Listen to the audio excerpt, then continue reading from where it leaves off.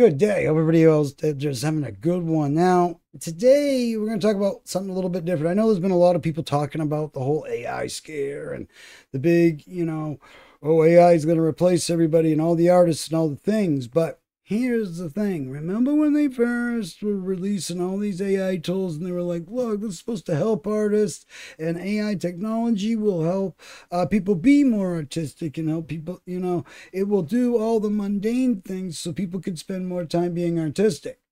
Well, so far, it's not doing that. It's replacing people that, from being artists. Now, artists say AI will set in motion a race to the bottom that will degrade the value of our work. Now, on Tuesday, the Artists' Rights Alliance, ARA, announced an open letter critical of AI signed by over 200 musical artists, including Pearl Jam, Nicki Minaj, Billie Eilish, Stevie Wonder, Elvis Costello, and the estate of Frank Sinatra, and a letter with a ton more. In a letter, the artists call on AI developer technology companies, platforms, and digital music services to stop using AI to infringe upon and devalue the rights of human artists. A tweet from the ARA added that AI poses an existential threat to their art. Now, some people out there might be rolling their eyes like, oh, Jesus, here we go. But there's some stuff here that we're going to get into some legal areas that are a bit, we were already stumbling into areas where, okay, you got your thing getting out data sets and it's scraping all this information and it was doing it with the artists. And it was like, okay, some of this art that we're seeing is like particular to a certain artist and it's literally copying that artist. How is that? That's not copyright infringement or anything. It starts to get, you start to get into some, pretty gray areas, skirting the line there, as they say. The visual artists began protesting the advent of generative AI after the rise of the first mainstream AI image generators in 2022. I came a little bit before that, but okay, we'll go with it. And considering that generative AI research has since been undertaken for other forms of creative media, we have seen that protests extend to professionals, to other creative domains such as writers, actors, filmmakers, and now musicians. Now, I know a lot of you have probably seen the videos out there of some of these like AI film work and stuff. And I mean, the shots, everything. I mean, this looks like real. Not only does it look real, but the shots, I mean, you look like there's real directors and, people having a hand in this when it's all just AI scraping the internets and creating something off a prompt that, looks like the thing that the people say. Now, here's where we get into some stuff. When used irresponsibly, AI poses enormous threats to our ability to protect our privacy and identities, our music, and our livelihoods. The open letter states it alleges that some of the biggest and most powerful companies, we know who you are, you don't have to be named, so just because they're unnamed doesn't matter. We know who you are because you're the only ones. So, it states that they are using the work of artists without their permission to train AI models with the aim of replacing human artists and AI created content. Now, this is myself. I think stuff like ChatGPT and all that is very valuable because it's going out and it's scraping information. If I ask it a question like, "Hey, how do I put this speaker thing back together, or where can I find the instructions for this thing?" It's very helpful. I'm having, a pulse rate of, 120 and my blood pressure is 180 over, 190. Am I okay? ChatGPT, no, you're you're hypertensive, you're about to die, go seek help. That's helpful.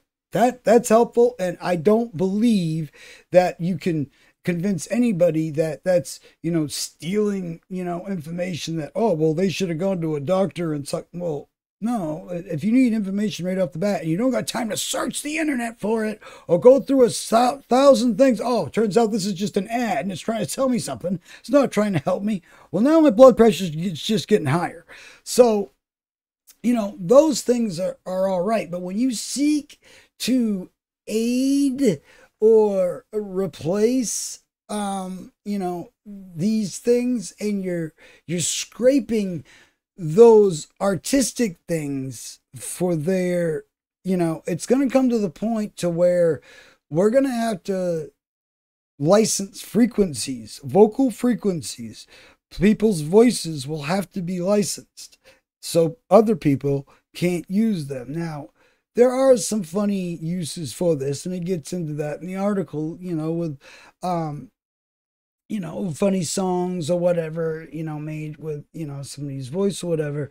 But here's where I would say we're getting into the gray areas here. In January, Billboard reported that AI research taken place at Google DeepMind had trained an unnamed music generating AI on a large data set of copyrighted music without seeking artist permission. The report may have been referring to Google's Lyria, an AI generation model announced in November that the company positioned as a tool for enhancing human creativity. The tech has since powered musical experiments from YouTube. We previously covered here the other AI tools like Refusion, Google's Music, or whatever, Stable Diffusion, Stable Audio, all that stuff. Now, it's great for when you're making, parody songs or whatever, but to be making money out that, we already know that that's going to be a no-no. That they're already like, okay, we have sound hounds, we'll call, that are out there, and they're already on the internet for licensed music. So when it hears the licensed music, it says, whoa, stop. Or when it hears that artist, wait a minute, no, that's not you. And you're gonna get caught even if the sound hounds don't, because somebody is gonna say something to somebody, and it's gonna come to that artist's attention that, wait a minute, I never wrote a song about my anything sticking to my anything. So here's where, considering AI's potential impact on music, it's instructive to remember historic instance where tech innovation initially sparked concern among artists. For instance, the introduction of synthesizers and stuff. But this ain't that. That was a whole nother instrument. Okay, and it's still an instrument that's used to this day by, guess what? Musicians. So, yeah, there was a little bit of stuff because, at the time, but it wasn't like this. It wasn't like this. Now, for all those that are, wondering, how good is this? Well, let me show you. That's a great question. So here we got, let me see here. Here we got this program called Suno. I almost don't want to tell you what it is because people just go out and use it. Now, I didn't give it any lyrics, nothing. I told it to write me a song about the passage of time, a progressive song about the passage of time. And here's what it gave me.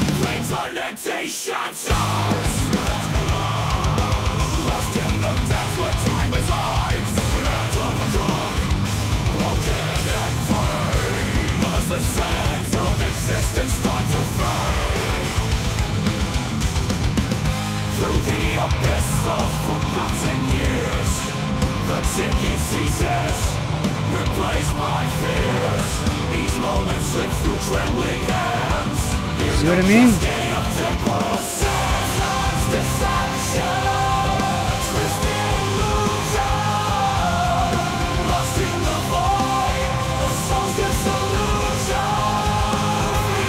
Now, I can tell you, I hear a few bands in there that this thing is copying. Okay. And some of them being bands that we've even covered here on this channel. I mean, I can hear even a little bit of Nightwish and stuff like that in there. Now, here I went in a whole nother direction. I said, oh, well, I wonder if we could, if it is something for, say, aiding in the making of music.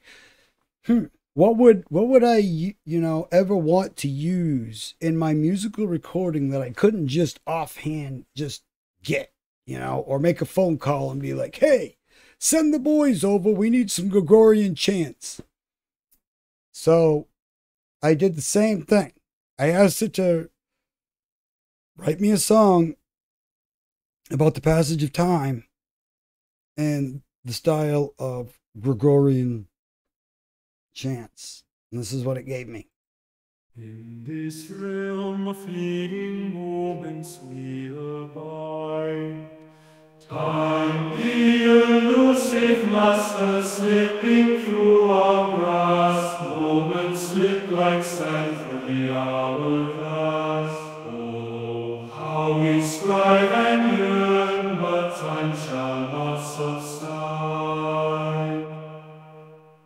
Days turn to weeks, weeks morph into years.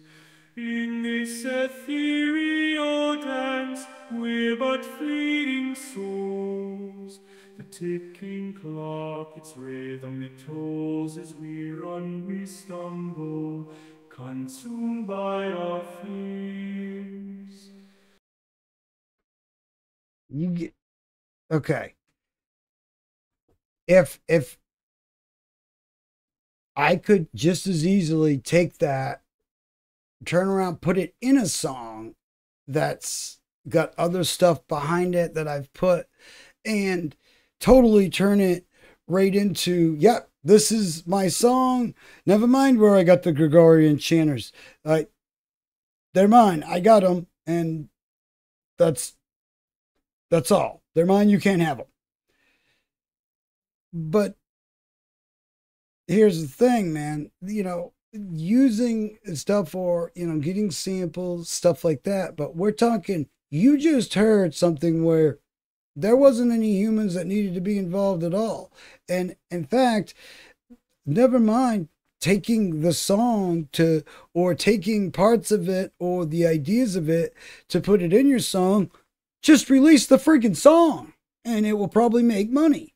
And this is where we get into problems because, you got, musicians and producers or stuff, people like myself that have been in the field for years and one different aspect or another, whether it be on stage, behind the stage, in front of the stage, whatever, side stage. It's, I've been in the music business a long time. And I've seen, that always there is always those people that look to make money off of artists. Now, what's a record label's biggest hurdle to get over when making money off an artist? Paying the artist. So if they can get over doing that and say just, well, we own the rights to Billie Eilish and her music catalog. Why can't we just make some Billie Eilish music?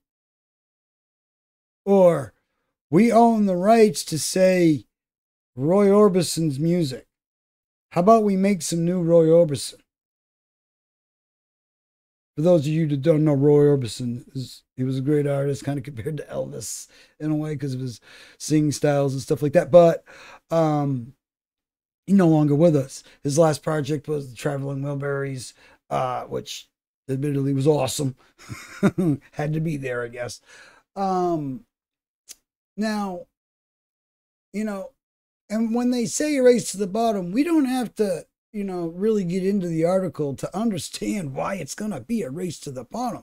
Because if every idiot can just type in stuff where you got people like myself that have gone through music theory and all this stuff to learn and to put together these songs that, are, that touch people, or that, people can relate to, or that just pluck on the heartstrings because of their beautiful melodies and stuff.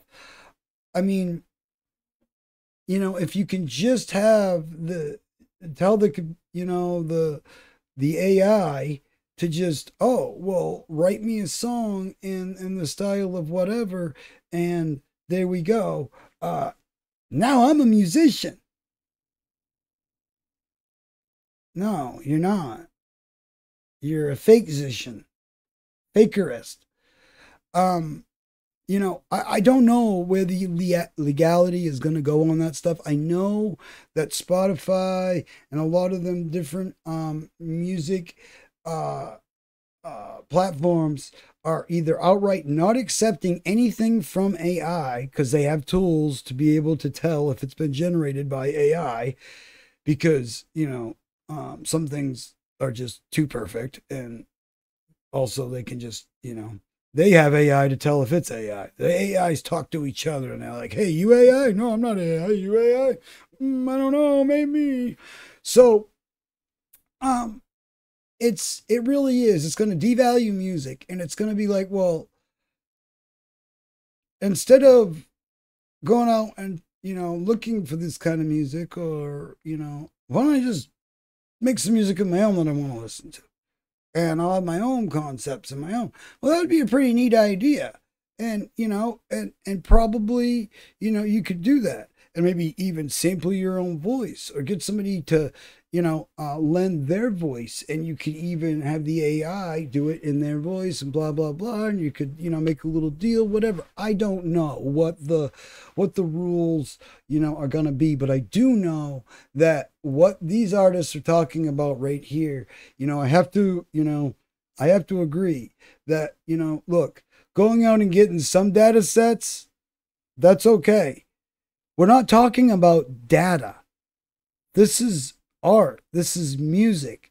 This was made by a human being that owns it, that owns rights to it, or a company that owns rights to it, that they could at some point buy back, or maybe they just own their own rights to their own music, And what about the independent music scene? What is it scraping from that? We already know that they've already tried to put the stigma on independent music that, oh, independent music equals not good music. Well, no, I've found more awesome music in the independent scene than I have in the mainstream. It's just, there's way more of it to be had out there. There's way more of it to be heard, because there's no gatekeepers saying no. In fact, those same gatekeepers will go out and pay for a band to make albums to shelf, that maybe they'll pull off the shelf one day when they're hurting for some money, but they don't want competition. So what do? They go out, they sign a record deal with that band, for that band not to tour, for not to make music, to not. That's how damn Yankees ended their career. They literally got paid to not make an album. It's madness, I know, but it's what record companies do, so they don't have to worry about it. They'd rather buy the competition than worry about having to compete with it. It's, and it's like, competition is always good for the people buying the stuff, because the more competition, the lower the prices get. Well, what's the competition on something like this? And what is even the price mark? How are you going to sell me something that nobody made? That's the thing. It's like, nobody made this. Even the person that types in the prompt. Now, if you wrote all the lyrics, I'll give you that. You wrote a nice, cute little poem there, but you didn't make any of the music. Hell, you didn't even make the person who sang it sing it. It's all made up. And like I said, it's cute, parodies, awesome. I love mashups. I love all that stuff. It's all great. But none of them people try to license that. None of them people try to make, it's all, it, like, look, you got mashup channels or whatever, yeah, they're monetized and stuff like that.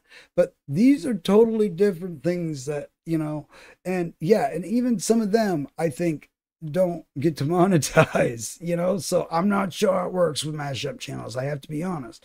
But I do know that, it is kind of neat when you see the mashups because you could kind of see the maths, how the mathematics work in music sometimes, and it's like, wait a minute. And it's kind of funny to hear Metallica singing with Earth, Wind, and Fire. It's just like, whoa. And it's funny.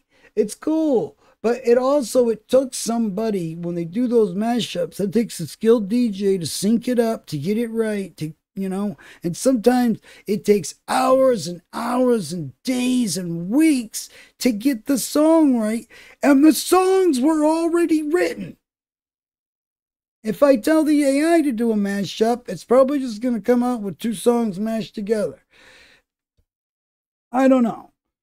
All I do know is now we're treading territory where it was already, one thing, and it was like, oh, the poor artists, oh, they're going to have, it's like, oh, they're going to lose money. Yeah, they're going to lose out to AI because why would I pay an artist or a digital graphic designer to make something when I can just tell an AI to do it? There has to be limits on things. There has to be some sort of, advisory that this is all created by AI. That none of what you are seeing is real. Like the penguin, you didn't see anything. I don't think that this is gonna work well. And just a little example I gave you of what, and it's a fun little cool thing to play around with. And hey, stuff like that can help people with writer's block or that, are trying to get over this part in a song. Hey, maybe if I had this little AI tool help me out a little bit, it could inspire some help. Yes, that's a cool way to use it. Yeah, great way. But that record labels are they're gonna find ways to license this music and keep it for themselves and take the artist out of the equation. They're going to try to find a way to do this. If they don't keep up on all the advancements, we've already had to make, what was it? The MMA Act, it was the new law for, creators being paid fairly in a digital market, because some of these creators, like Smokey Robinson, or creators even in the 80s and even in the 90s didn't have to worry about the digital market. They didn't sign contracts for that. So the digital market, but the record label knows they didn't, and they sure as hell are going to take advantage of it. And they're going to do everything they can to rip off the artists that are making them the $1 million so they could smoke the $100 cigars and sit in their lavish $1 million pool in front of their $500 million house that only two people live in. It's just, look, it's not, oh, these poor rich artists, it's everybody. They're the first line of defense.